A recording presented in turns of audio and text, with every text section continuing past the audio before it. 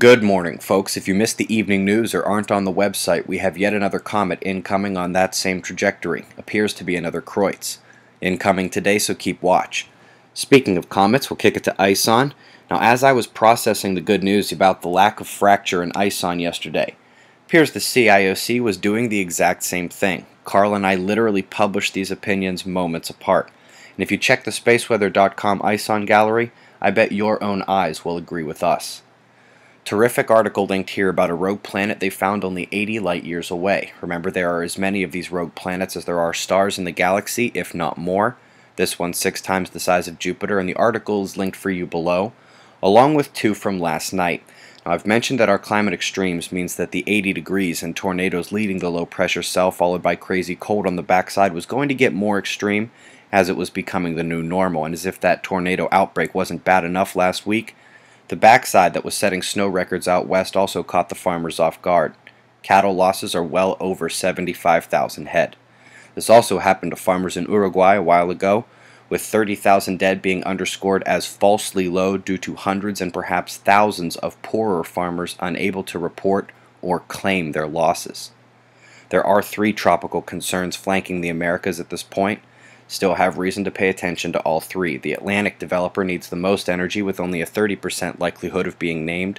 Meanwhile, our developers out west are a bit more certain of their fate. Top localized watches in Europe, where they're tasting the snow now as well in parts of the north. For most of you it's just a bit cooler, but the Mediterranean is taking advantage of that mixing air for lightning. We're seeing volcanic upticks at the Kamchatka Peninsula, and steam emissions and intermittent seismicity near the White Island volcano in New Zealand. Solar flaring still not matching its biggest outburst from yesterday morning.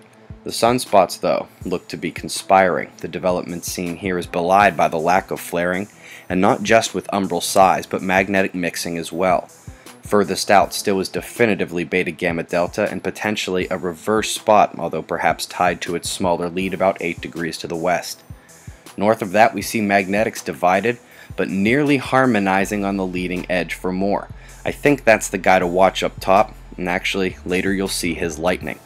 We will of course have to watch for more eruptions as the newest sun-diving comet heads in as well. The solar wind speed in yellow has been calming. Same with the geomagnetic storms. Remember, more coronal hole streams are on the way. And speaking of coronal holes, yesterday the power heading into face Earth was substantial. The green opening here as the center of that huge magnetic field bulges out to the left. Well, since yesterday morning, power has been cut almost in half. And take a look at how this huge bulge shrinks along with that green opening down to almost nothing. We had no significant quakes with that power disappearing.